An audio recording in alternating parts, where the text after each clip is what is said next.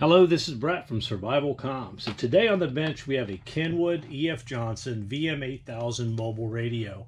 Now, this radio is a multi-band, multi-protocol two-way radio. The bands are VHF, UHF in 7 and 800 megahertz.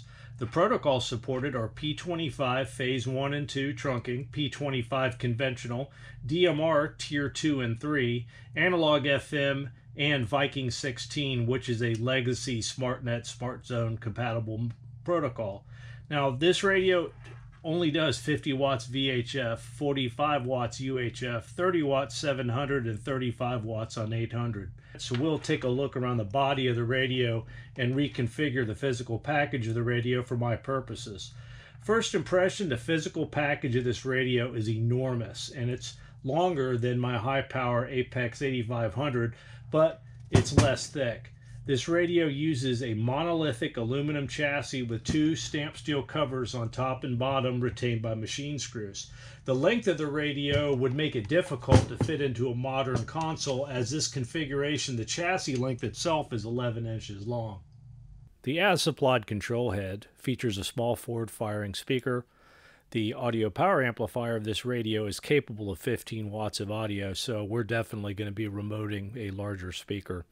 The mic port is an RJ45 and it's reinforced around its perimeter. The 12 programmable buttons are of the rubber membrane variety, and the display is of a sufficient size in my opinion. The rear of the radio features two leads. One is for radio power, and the other is a 9-pin Molex connector for speaker and power amplifier audio, ignition sense, horn ring, and ground. We have an in-female connector for RF, an SMA female for GPS, and a reverse polarity SMA for Wi-Fi. And just underneath that, we have a DB25 female for accessory connections as well. Under these two covers, we have a USB-C, which is our programming port, and a 3.5mm audio jack. Now, one thing of note is that this radio uses balanced audio, so when connecting this radio to test equipment, ensure you're using an isolation transformer. The first change we're going to make to the radio is to remove the supplied control head you just saw and install this optional KCH21RV handheld control head. The handheld control head has a 6-foot cord that's terminated in this 20-pin connector. Now, there's a cable that goes between the drawer unit and this 20-pin connector, and it's approximately 18 feet long. The head itself does have a tiny speaker in it, but we're still going to use a larger remoted speaker to take advantage of the available audio of the radio. Now, this control head is comfortable and appears to be of good quality. You can see the button arrangement features a multi-directional switch, and it also features a DTMF pad.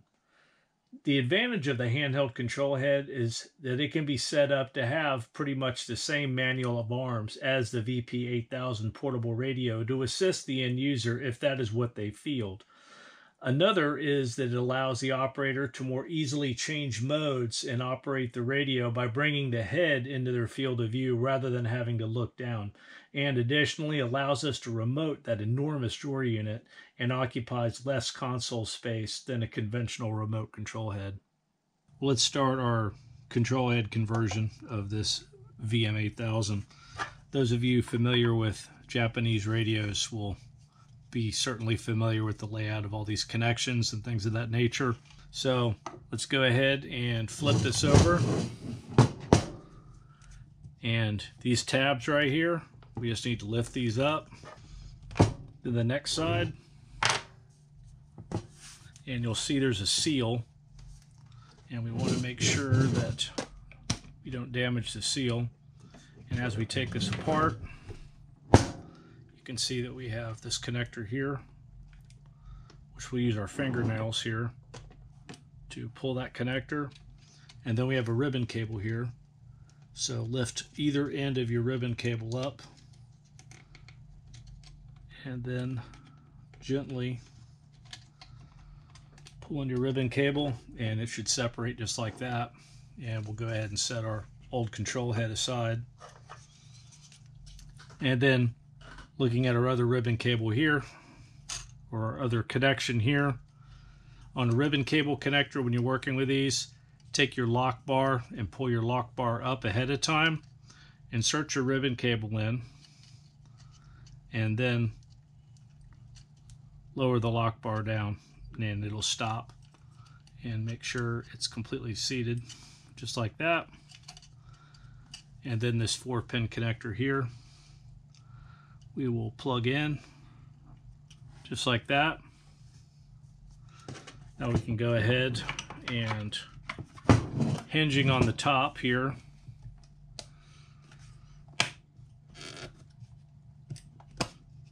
bring this down, and it'll snap in place just like that. And phase 1 is complete. Now we can look at our front connector here, and you can see what we need to plug into, and that's what we have this for. And we can make this cable either dress left or right outside of the transceiver. It's up to you. I'm going to go ahead and have it dress right. And you can see these small pins on top, and these slide into their corresponding slots. Make sure that's seated, and then take your seal, place your seal on,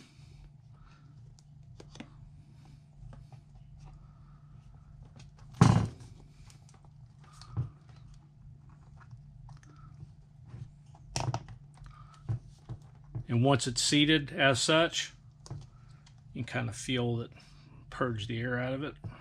You see we have a cover here, and it has an arrow of direction here. So what we want to do is we want these tabs to interface with this. So slide this cover on here, snap in place, and this portion of the conversion is complete. Do a final inspection of your work, and we look good to go. Now we're going to take and plug our control head cable in, and you want to make sure you index this right, because it wouldn't take much to damage some of these pins here. And you can see that there's a insert right here on the inside, and that will correspond with this one here. So that gives you a good positive indexing point here. Insert it together, and then turn your lock collar, and this is nice and secure. And we've applied power, and you can see at this time we're transferring firmware to our handheld control head. Now you can see it says preparing to update control head, and now it's going to update firmware again. Now it's going to reboot, performing its self-test subroutine.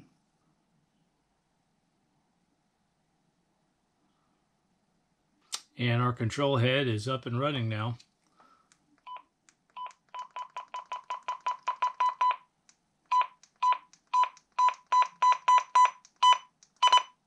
And that's 100% volume there. So if you just had this in a small vehicle and you didn't want to use a speaker, this would probably work out fine for you. Again, I'm going to go ahead and put a remote speaker into it. And then your power on and off switch is right here. So we'll go ahead and power it down. And then we'll reboot, and it should boot up quicker now. There we go. And we're good to go in that regard.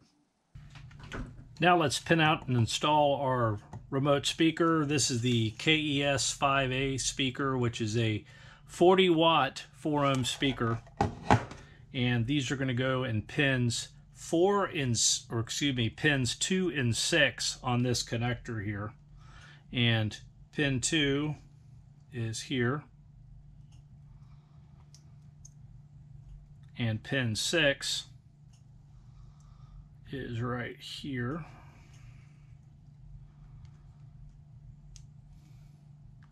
So after we've installed those pins, let's go ahead and plug it into our connector here.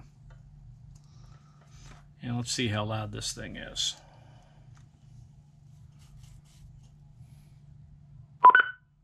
And you can see that's only at half volume. So this is a much louder speaker option. So let's do some basic radio checks. Now I have not aligned this radio, and from what I can see, the Armada software that I'm using to program the radio lacks the functionality to do so.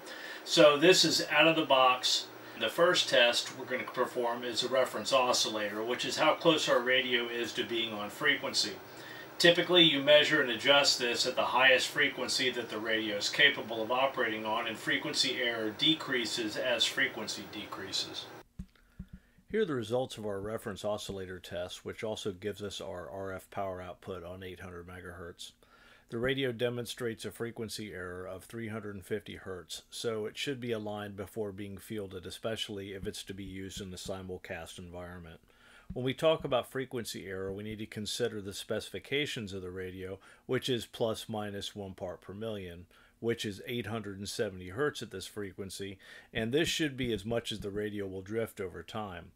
Right now, at plus 350 Hz of error, we are looking at plus 0.4 of a part per million, which falls within that specification. The power output at 870 MHz of 28.1 watts, considering the loss across the 6-foot test cable and adapter stack, is within specification as well.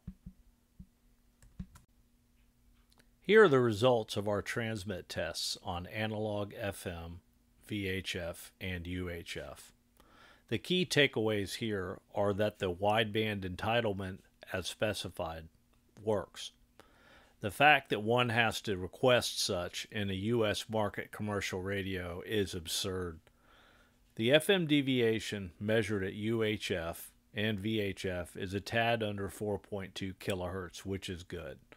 The second is at RF power output, although a tad under spec, is also good. And the third takeaway here is that you could see the phenomenon of diminishing frequency error as frequency decreases, with UHF being 170 Hz and then VHF is 20 Hz. Here are the receiver tests on analog FM and a 12 dB SYNAD test, and the measured performance exceeded specifications. Specified performance on VHF was minus 121.5 decibel milliwatts, and measured was minus 123.7 decibel milliwatts. On UHF, specified performance was minus 120.5 decibel milliwatts, and the measured performance was minus 122.4 decibel milliwatts. Fine business. And in our spectral purity check on VHF and on UHF, we can see there are no problems whatsoever. Well, I didn't want to get too deep in the weeds on this radio, so we just did some basic checks. I talked about configuring it for the remote control head and showed you the basic operation of the radio. There's an awful lot to go over on this radio, and there are so many different features and options that we're going to be working with here in the near future. So stay tuned for more content on this particular radio. I hope this helps. This is Brett from Survivalcomms. Until next time.